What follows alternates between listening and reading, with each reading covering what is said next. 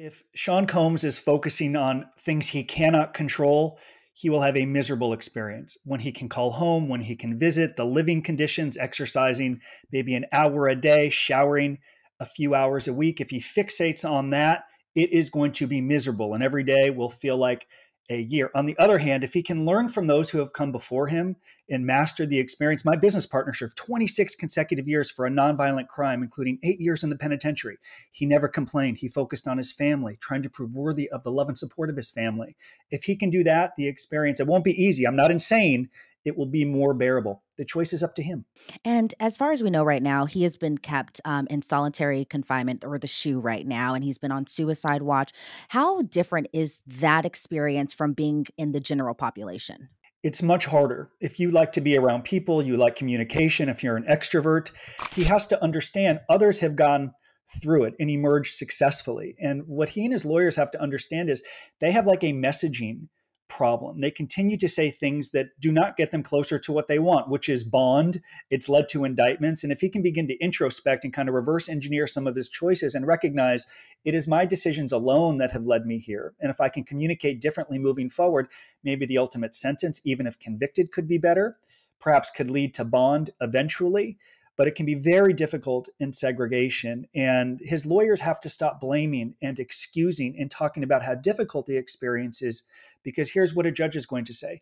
If you were so concerned about what these filthy living conditions would be like in a detention center, if you were so concerned about your safety, you wouldn't have obstructed justice. You would not have, according to the government, created victims over a sustained period of time. Until he changes his message, more problems are going. In recent years, music mogul Sean "Diddy" Combs has found himself at the center of growing controversy, with numerous celebrities stepping forward to expose troubling aspects of his life. Behind the glamour and success lies a web of allegations involving manipulation, abuse, and illicit activities. Today, we're diving deep into the allegations that have cast a shadow over Diddy's legacy. Subscribe to Pop Gossip now. Let's start with his influence in the music industry, one built on success, but clouded by dark rumors.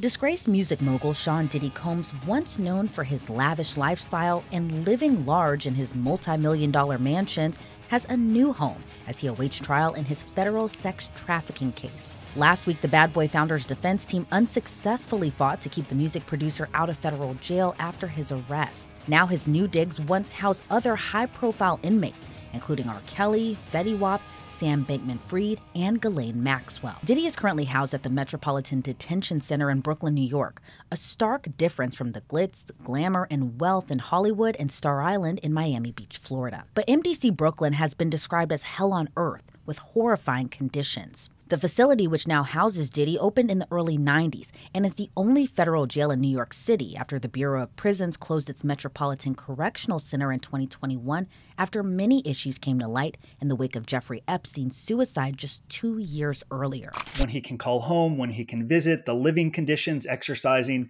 maybe an hour a day, showering a few hours a week, if he fixates on that, it is going to be miserable. And every day will feel like a year. On the other hand, if he can learn from those who have come before him and master the experience, my business partner served 26 consecutive years for a nonviolent crime, including 8 years in the penitentiary. He never complained. He focused on his family, trying to prove worthy of the love and support of his family. If he can do that, the experience, it won't be easy. I'm not insane. It will be more bearable. The choice is up to him. And as far as we know right now, he has been kept in solitary confinement, or the SHU right now, and he's been on suicide watch. How different is that experience from being in the general population?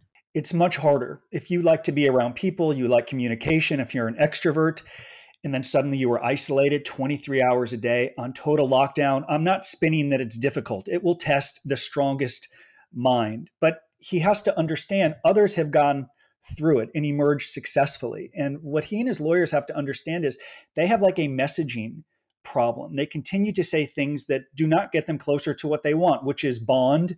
It's led to indictments. And if he can begin to introspect and kind of reverse engineer some of his choices and recognize early controversies and industry manipulation. Diddy's rise to fame in the music world didn't come without whispers of manipulation. Celebrities have hinted at how Diddy allegedly used his power to control those around him, painting a picture of a man driven by more than just talent. He has been accused of exploiting his artists, withholding royalties, and keeping them dependent on his goodwill. It was a system that many believe was designed to ensure his dominance in the industry, at any cost. One insider noted that if you were under Diddy's label, you had to play by his rules or risk losing everything. There was little room for independent success under his watch. Some have even suggested that his influence went beyond business dealings and into personal control over his artists. The Cassie Ventura lawsuit. Disturbing allegations. Perhaps the most shocking claims against Diddy come from Cassie Ventura, who filed a lawsuit against him, revealing a dark and twisted relationship that extended far beyond the music industry. The lawsuit outlines a disturbing pattern of manipulation and abuse, with Diddy allegedly using wealth and luxury to control Cassie.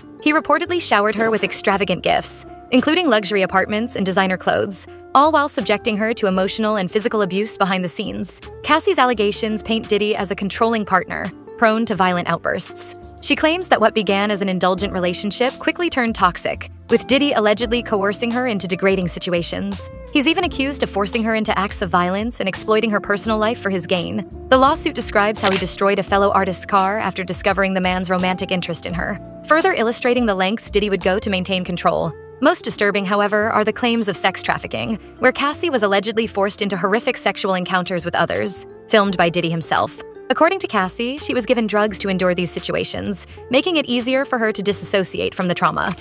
A lawsuit filed against Sean Diddy Combs accuses the music performer and executive of rape, physical abuse, and sex trafficking. The singer Cassie says the incidents occurred throughout her 10-year relationship with Combs. Her suit was filed under a law that allows alleged sexual offense victims to file past the statute of limitations. Cassie says she wanted to speak out before that law expires next week. Mr. Combs has denied all the allegations. For more, let's bring in entertainment attorney Dante Mills. So, Dante, thanks for being with us. Cassie has signed with that label when she was just 19, and Sean Combs was 37. What's alleged to have happened after that? Thank you for having me, Catherine. So in this lawsuit, I just wanted to be clear. This is a civil lawsuit. This is not a criminal lawsuit. There's no chance here as we stand for Sean Combs to go to jail. It's a civil lawsuit about money. And the claim is that during their relationship, he was physically abusive, that he required or demanded that she perform certain sexual acts with other people while he was there. But the truth, sometimes it hurts. Right. It hurts people and they don't want to hear that shit. But I'm trying to tell you, nigga asked me, could he take me shopping? And it fucked me up because I'm looking like, what the fuck did this nigga just say? I want to take you shopping. I got a bankroll out this motherfucker. I want to take you shopping. Why? Because when you walk around looking so motherfucking good, I'm going to feel like, God damn it, that motherfucker with me.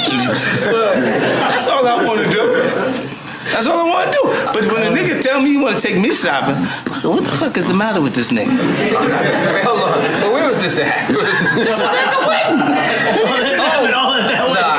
Chris, right after the wedding. I'm beefing with Steve Stout, and Puff is telling you he's going to take you shopping. After the shit was over. Swear to God. Swear to God. Everybody going to want to be at Chris Lady's wedding right now.